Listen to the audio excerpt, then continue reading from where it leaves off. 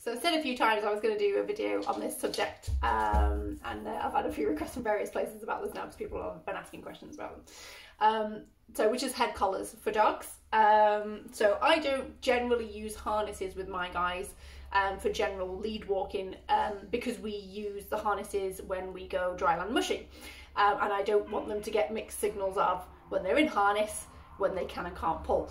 So we have a very definite line between I'm wearing a harness, I can pull, I'm not wearing a harness, I can't, basically. But the head collars gives you extra control. So especially when you've got big, powerful dogs, if you're either walking multiples of them at once, for example, you know, if I take more than one of these guys out at once, that's more than my own body weight's worth of dog, and they are far stronger than I am. So obviously the head collars give you that extra control just in case something happens. You know, there are always idiots with their dogs out of control, off lead, running up. Some of them are not as friendly as their owners think they are. Sometimes there's rabbits that are idiots and just dart out in front of the dogs when they, you know, you're like a foot away. And with all the mud and things like that at the moment, obviously, you know, that can be quite dangerous. And I also have two very messed up knees, so I don't need any extra risk there when it comes to walking and things like that with them. So Bella's gonna demo us. So I've got 3 different head collars. I've got the halty head collar, I've got the dogmatic, and I've got a comfy, which is the ones that we use from B&M's.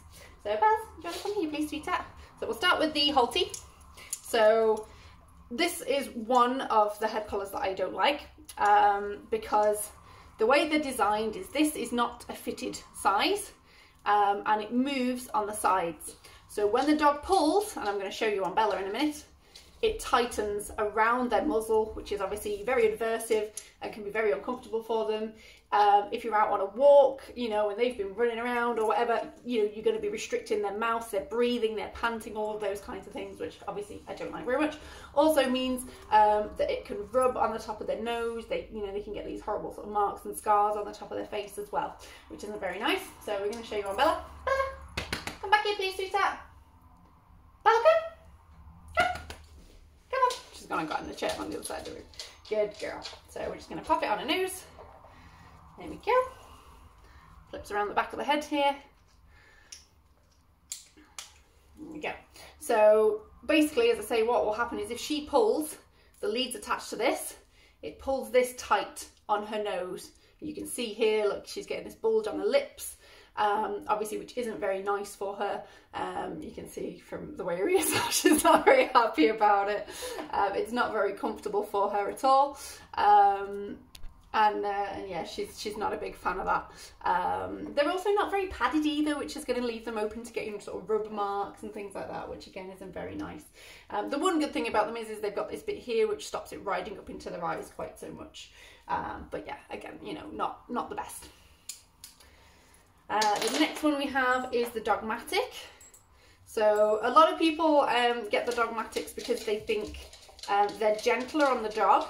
I mean, they are very well built, they're very sturdy, they're very robust, and they have these side parts, so they shouldn't ride up into your dog's eyes, but they still have the attachment on the bottom here, which is where you clip your lead, and if you look, that feeds through these 2 hoops. So again, if the dog pulls, this gets smaller and smaller around the dog's muzzle.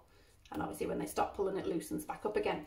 So again, you're restricting the breathing, the panting, you know, everything else about them. It's not a fixed size for the head, which again, I don't really like.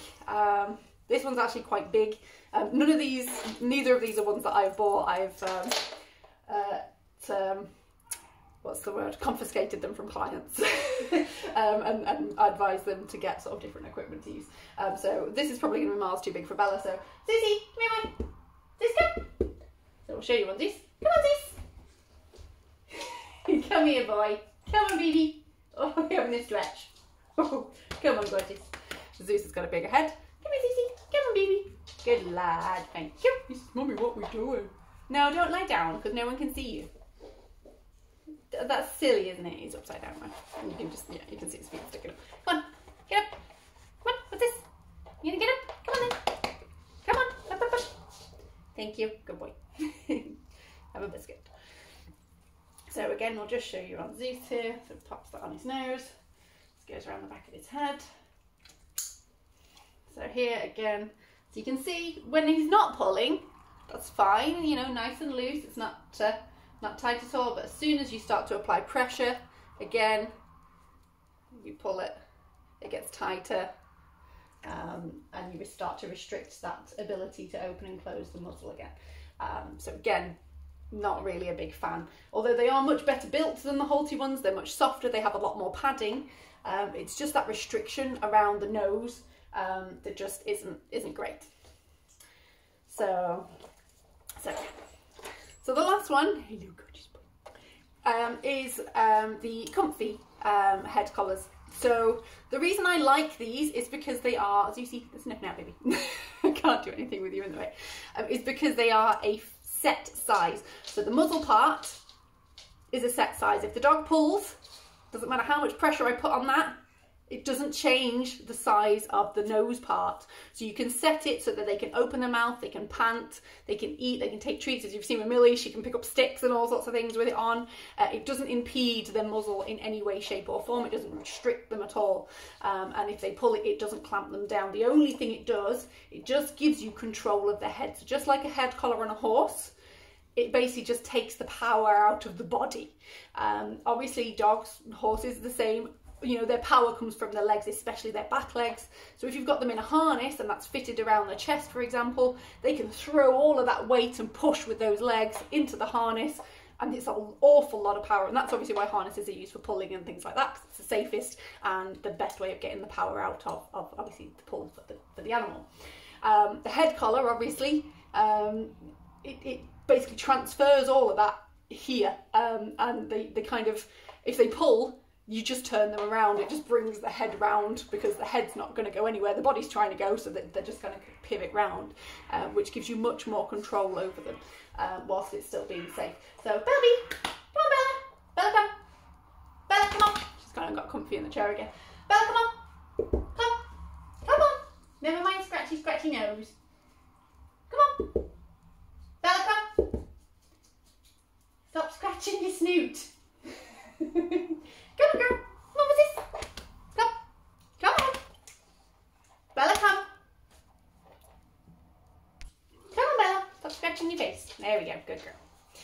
There we go. So, fits on that easy. There we go, boys. What are you doing? Good girl. There you go.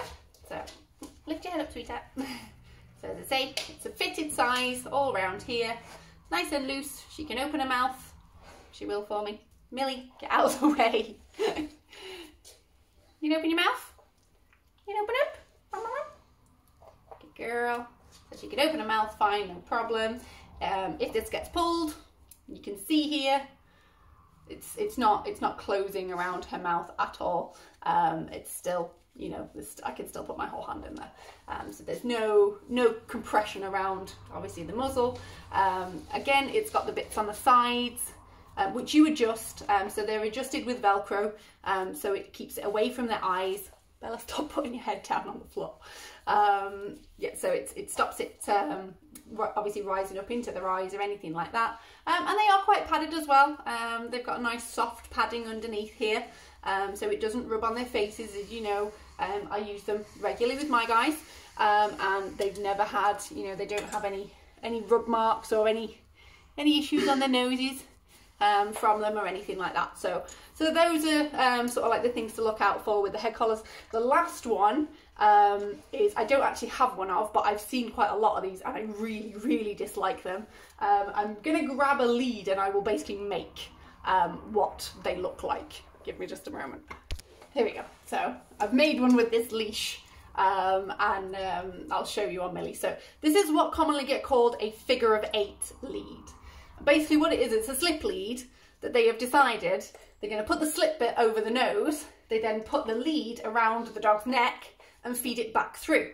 So when the dog pulls, not only does it pull tight on their muzzle, it also pulls tight on their neck, which is horrible, incredibly adversive.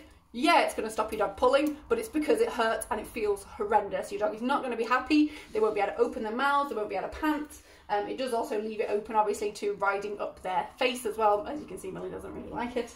But yeah, it's not a nice design of head collar at all. It's probably the worst ones, but I'm seeing them increasingly more often. But yeah, so they are not a nice one to use. Yes, I'll take it off now, Amelia. I know you don't like it. But yeah, so they call it a figure of 8 because it makes a figure of 8 shape. So you've got the slip bit around the nose, and then obviously the other bit that goes around the neck. So it's like an 8 shape. But yeah, really bad. Don't use those, please, at all.